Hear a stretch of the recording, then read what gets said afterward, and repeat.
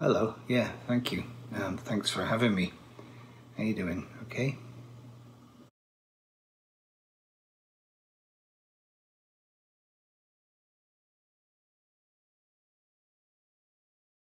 Yeah, we were on tour, the Mission, in March, middle of March. We were in Europe, and our tour was curtailed when we were in Lisbon, and we had made a mad dash back to the UK.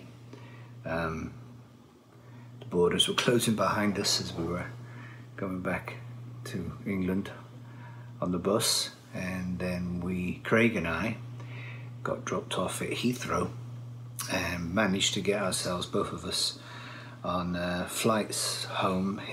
Craig, to the US, Maryland, and me home to Brazil the following day.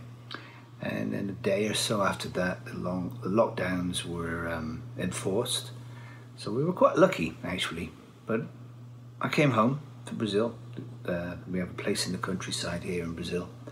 And I started getting messages from people online and social media asking if it's okay for them to play Tower of Strength in hospitals and at work and stuff like that, as it was becoming a little bit of an anthem for some people. Of course, we said, yeah, of course. And it just got me to thinking that, I would like to do something here, like to help some way. I've been very blessed in my life, and very blessed to be able to make a living from music, and I just wanted to, I don't know, give something back, I guess. So I was in conversation with Michael Ciravolo from Schecter Guitars, the CEO, who's a good friend of mine. He's also the curator of the Beauty and Chaos project, which and I've worked with him on a few songs with that project. And we came up with this idea of doing a new version of Tower of Strength. And we thought about other songs. We thought about Heroes, actually, by David Bowie. It's a great song. But then I looked at the lyrics and thought, it doesn't really work. This is a love song about lovers at the Berlin Wall. I don't know if it kind of fits. But then I thought, well, why not Tower of Strength? Lyrically, it works. It means a lot to a lot of our audience. It's anthemic. It's it's that point of communion in a mission show. That no matter how good or bad a show is, it's always a highlight. It's always a moment of communion. And so we decided on Tower. And that was how we came about that.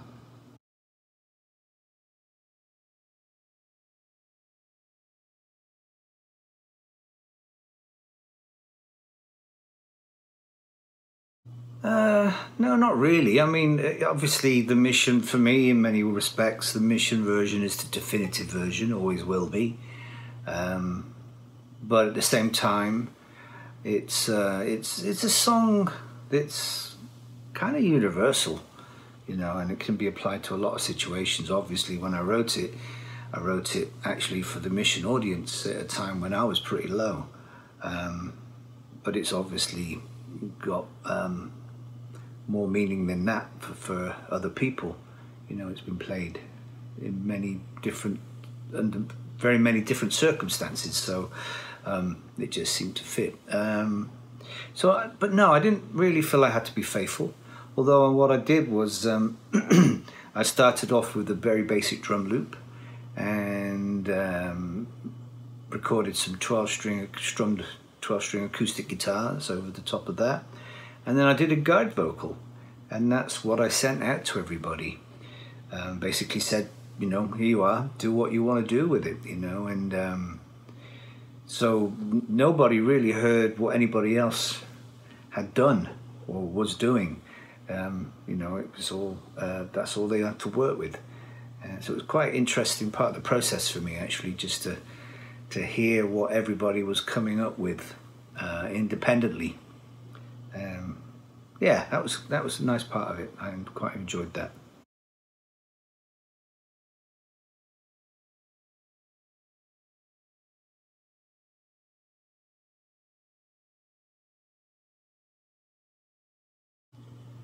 Well, yeah, I mean, I've been fortunate enough to meet a lot of other musicians over the years, and some of whom have become friends. Some are just acquaintances, you know, but you obviously you meet people in the same business, and so kind of looked for my address book, and I've got, I basically approached people who I considered friends first of all, I suppose, and asked if they would be up for doing this, and yeah, I mean, most people, well, I'm going to say most people that I initially approached were, yeah, count me in. Martin Gore, Gary Numan, Miles Hunt, and then once I started getting some positive answers, positive response, I started searching further afield in approaching people that I hadn't really met before. I got people to introduce me, mutual friends and stuff like that, and even a few occasions I reached out to people that just got a contact address online. Some of whom replied and were very courteous, but declined, and a fair few didn't bother replying at all, which is fair enough. I know how it is. And there were a few actually who I would consider friends, and that declined too. So they've been struck off the Christmas card list now anyway. So that's how I kind of approach people, and gradually over a period of time, I got more and more people to commit, and got more and more audio files in. Singers were the hardest to find. I have to say, singers are a weird bunch, and I can say that. But yeah, I mean, it was quite a lengthy process. Some people said yeah, and then they would next day, in my inbox, there would be emails from them with some audio files. Some people would say yes, and I would have to chase them for the next 6 weeks. But. Yeah, I mean, that's how I kind of got people involved.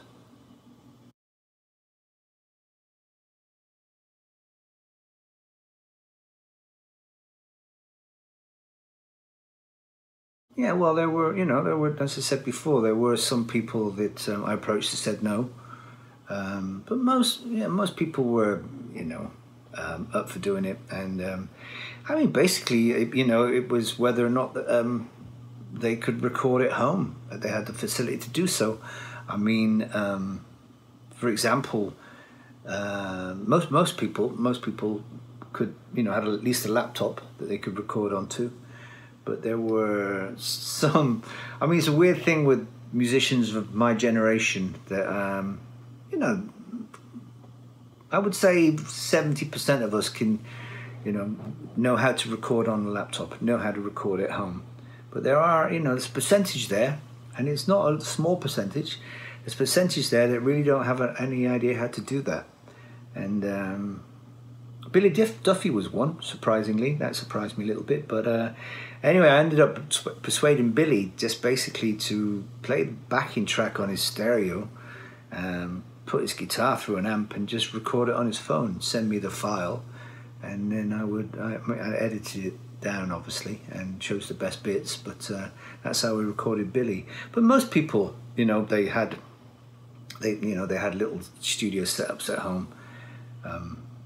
Ian Asprey was going to sing, but unfortunately, him and his partner, they had two laptops which both went down the same week, and obviously being in lockdown, they couldn't go and get them fixed. So I tried to persuade Ian to do what Billy had done and sing on his phone, but he wasn't having it, which is fair enough. I understand how singers are.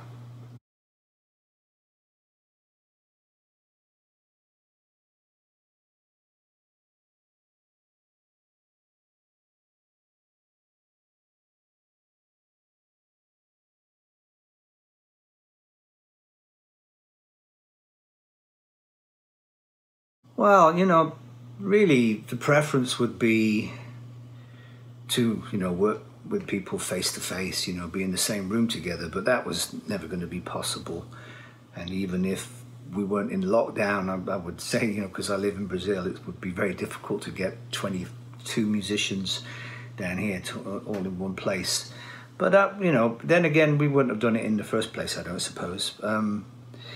Yeah, I mean, basically, as I said, they all sent files, audio files, which then I would sit through. I mean, for instance, some singers sang the whole song for me. Gary sang the whole song a couple of times. Miles sang it all the way through. James Alexander Graham did. Martin Gore. But then other people like Midge only sang the first verse, the first chorus. And the Aston brothers only sung one verse each. You know, so basically, they, as I said earlier, they just did what they wanted to do, what they felt comfortable doing, which is fair enough. Absolutely fair enough. And then the same with the guitarists. I mean, basically, you know, I mean, to get everybody on there at the version had to end up being nearly 10 minutes long. You know what guitarists are like. They just like to play. But there's some great stuff, you know. Saying that, it did take me probably about a week to edit the guitars alone. You know, Robin, Finck, and I think he sent like 14 tracks of guitars, which is quite a lot of editing. Some great stuff there, though, mind. Same with Richard Fortus. There was a lot of guitars. Yeah, there was a lot of guitars to edit, and just to pick bits and make sure they worked. Make sure I picked the best bits. Make sure they worked within the track and what else was going on. Same with drums. You know, Budgie I knew from back in the late 70s, actually. He and I were in a band together for about 2 days, a short-lived band when we both lived in Liverpool.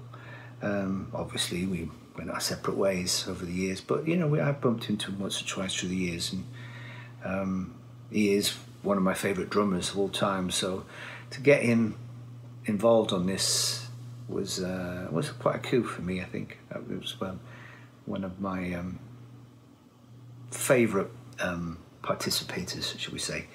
But Budgie lives in Berlin. He didn't have access to a studio or anything, but fortunately he'd been in California working with Lol Tolhurst before the lockdowns, and I just recorded a bunch of drums in a studio, just, you know, random, playing to a click track. He said, look, you can use these, you know, if you can get something out of these drums, great, then you can use these. And so he sent me the files. I have to say, they sounded fantastic, and you know, Budgie playing drums, it sounds great, you know, but the actual sound of it too, I think they did it actually in Tommy Lee's studio on the coast there.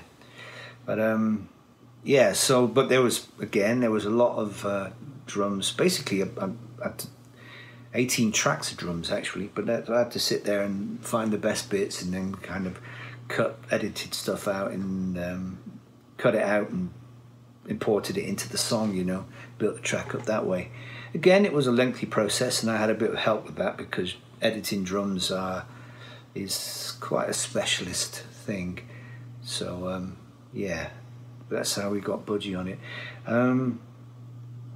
Yeah, so the process of editing was quite lengthy, but as I said before, it was also very interesting because, as you know, nobody had actually heard what anybody else had played. So making it all work was all together, and it was quite the job. But I mean, I got it to a point where I thought it all worked together, and then that's when I sent it to Tim Palmer to mix, sent the files, the edited files to Tim. Yeah.